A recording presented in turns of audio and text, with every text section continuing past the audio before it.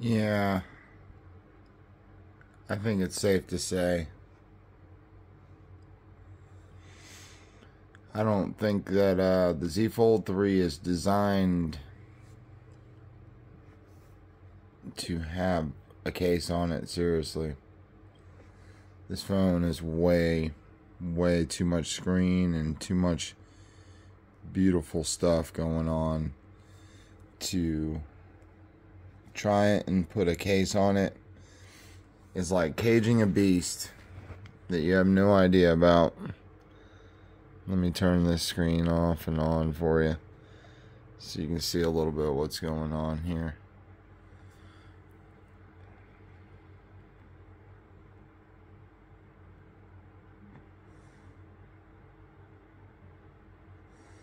Why is my double tap not working? There we go. So there you go.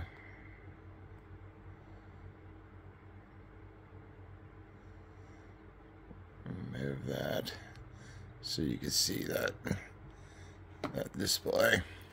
So yeah, the Z Fold, the Samsung Galaxy Z Fold 3, this is the first phone that I'm just done with buying cases for. I have 3 or 4 different design cases for this phone, with hinge protection, without hinge protection, and the experience is just so much better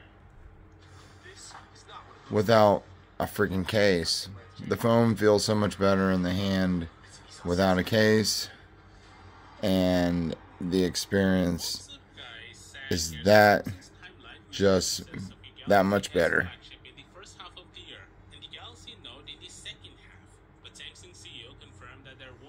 So,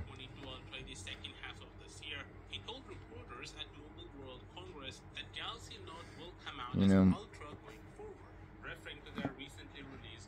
nice.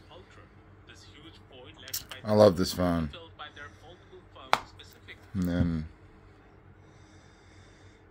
when you shut it, you got a nice front cover screen still. And boom, well, you get a nice